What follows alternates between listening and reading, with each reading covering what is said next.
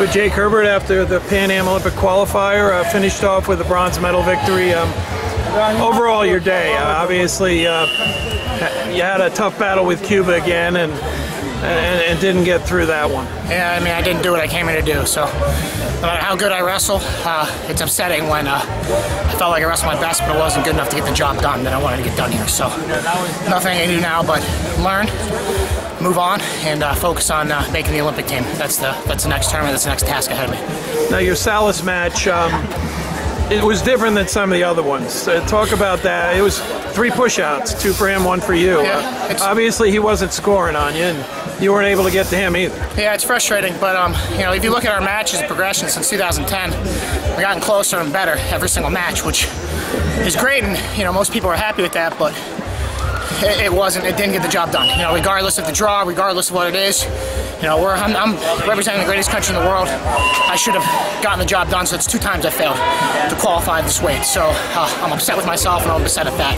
You know, no matter how good I wrestle. But nothing I can do now but focus on the positives, and like I said, the next step, 5 weeks, road to Rio and Iowa City. Got to make that team.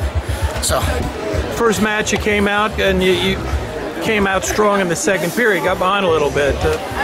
What was that match like for you to come right off the bat? The guy had beaten Salas last year, so he can wrestle. We had 3 good. I mean, I had 3 good matches today. You know, that Venezuelan who's taken 5th in the world, Salas is a world medalist, and that Russian Canadian. They're all good wrestlers. You know, but that's what I'm here for. You know, I want to win an Olympic gold medal, so got to be the best in the world when that happens.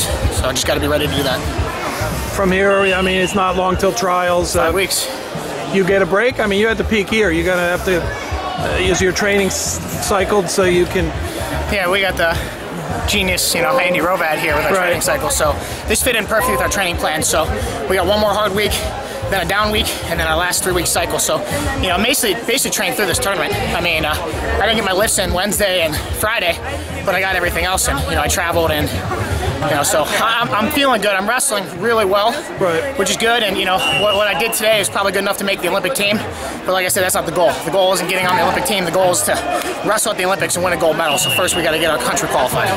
And you want to make that team. You want to go out and get that done. Absolutely. And then you need to go to Rio. Yep. I mean, you've got it planned, and I mean, obviously today wasn't the plan. Yeah, today wasn't the plan, but like I said, I wrestled really well.